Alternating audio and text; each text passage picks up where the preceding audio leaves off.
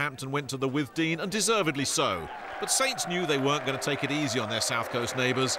But with no margin for error, the visitors knew they were going to be in for a stormy one. Brighton certainly didn't want to lose their unbeaten home record, and the first half was just winding down when Radhi Jaidi underhit a back pass and Ashley Giles nipped in to put the champs in front.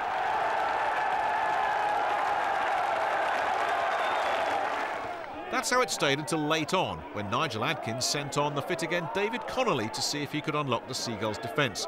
What an inspired move that proved to be. With the visitors in full flow, Danny Butterfield sent over a cross, Rickie Lambert had a decisive touch, and Connolly swept Southampton onto level terms with just 6 minutes remaining.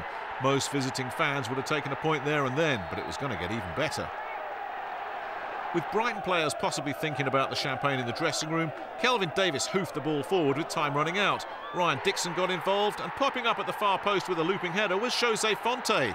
It was a sensational winning goal, keeping Saints in control of their own destiny and sparking incredible scenes of celebration. It was probably the most atmosphere the dear old Withdean had ever witnessed.